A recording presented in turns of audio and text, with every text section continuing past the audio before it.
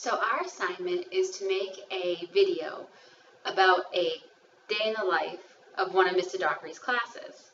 I have had Tyler now for almost 3 years, and every class has been online. I assumed he was as wonderful and nice as he seemed in his online classes. That wasn't until I interviewed other students. Let's see what they had to say.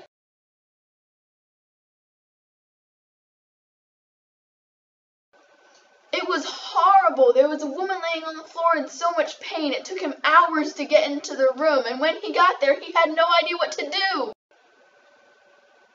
You mean he didn't know what to do because there was a woman on the floor, or he didn't know what to do as your teacher? He always seems so organized in his online classes. It was the craziest thing I ever saw. They were all running around with, like chickens with their heads cut off. It was just, they were even bumping into each other a couple of times. Oh my gosh. I can't imagine that being every class. Let's see what some other students had to say. When he rolled in, he looked like a big scary biker.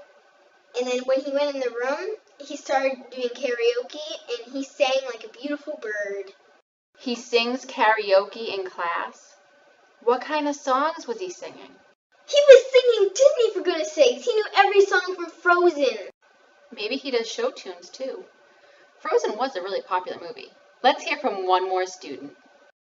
So I'm sitting in my seat and I have no idea what this person looks like.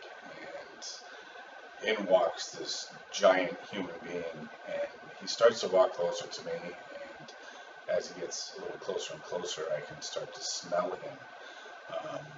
Not a nice smell, but I can smell him. As he starts to sit down, he looks at me and says, "Here, hold my coffee, will you?" So I took his coffee, he sat down, and sure enough, it was him. Wow. I think I may have dodged a bullet only taking online classes with Tyler. It sounds like if you have any emergency that he might not be really good at handling it, he may just take a seat and ask you to hold his coffee. Or break out in show tunes, which if you like Frozen, sounds like a good time. For now, this is my last class until I graduate, so I guess I'll just enjoy it. And maybe hope that Tyler will sing a tune or two.